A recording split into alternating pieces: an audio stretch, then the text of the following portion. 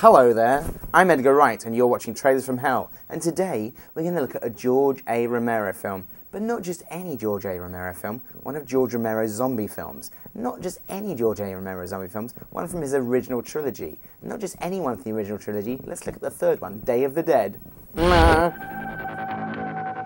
First, he created the most frightening film ever made.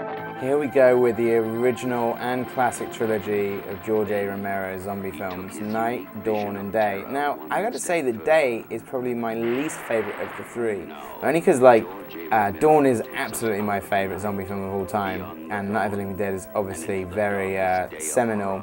Day of the Dead, though, however, has several things about it which not only I think are probably just some of the best things ever in zombie films. I still kind of feel that even with the advances in technology, that the makeup in Day of the Dead is probably the best zombie makeup of all time.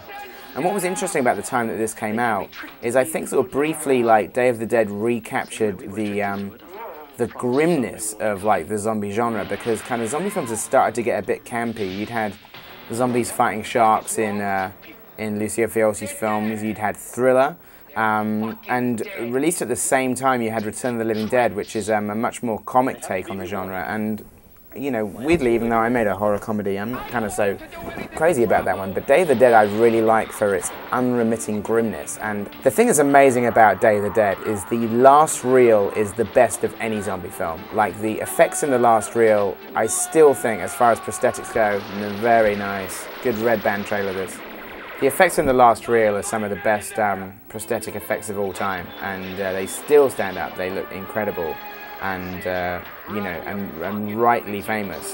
Joe Pilato's death is incredible. This gag is great. Apparently, I heard that Greg Mottola, the director of Superbad, worked on this film in the art department and is one of those hands. The other thing you have to give Day of the Dead props for is it has the best ever zombie performance. Howard Sherman as Bub is incredible.